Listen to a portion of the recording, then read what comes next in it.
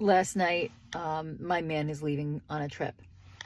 And unfortunately, I have this strange MO of it's hard for me to miss you, so I'm going to be a dickhead.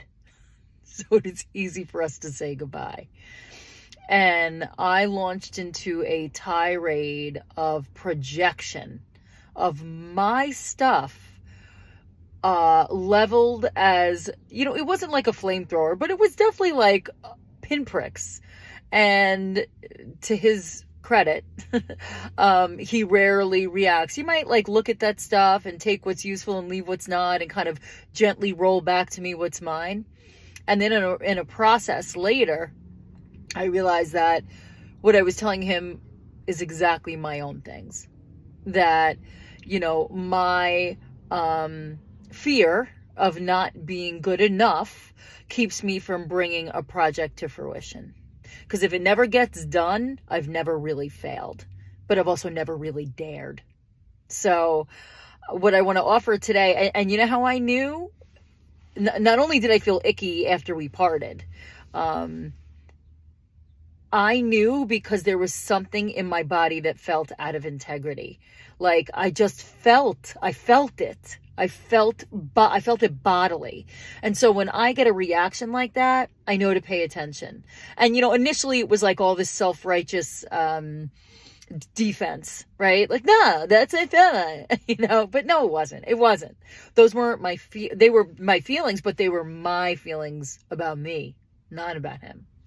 So what I offer you today is to pay attention when your body feels icky, when your body feels like not right, because it's telling you something.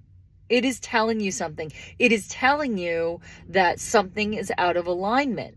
So either in conversation or in alignment with yourself, the truth or the lack of truth you're telling yourself, there's a disconnect. There's a disconnect.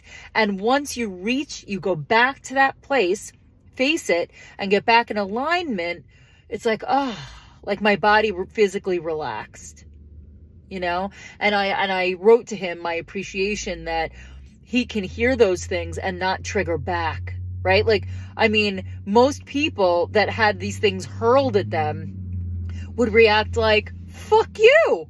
And he didn't. He knows enough to be like, I see that you're very animated, but it's not like he doesn't take me seriously either. It's just, I know enough that when I'm in that state, it's usually not about my relationship. It's usually about something deeper underneath that. And almost always that finger's pointing here. So in your conflict, in your collisions with your partner, two things, right? So you're going to pay attention to the tension in your body as a sign that things are out of alignment. And then the second thing is when you are in collision, listen to your language. Is it defensive? Are you telling a story? Is it about you and not them?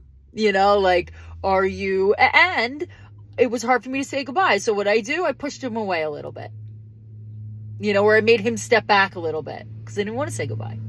So with a little bit of space, I could see all those things very clearly and offer myself grace, smile at myself, give myself a lot of compassion, but face the truth, and tell him that I realize and I appreciate his grace in my temper tantrum. So, and not trying to belittle my feelings either. I did feel them, but the root of those feelings had nothing to do with him. They have to do with me. So a lot of things to look at today: bodily alignment. What language are you using in collision?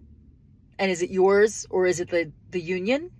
And then appreciation and being able to get back to a place of loving yourself with compassion, patting yourself on the back and being like, I see you fucking trying. So that is what I offer you today. And I will see you tomorrow.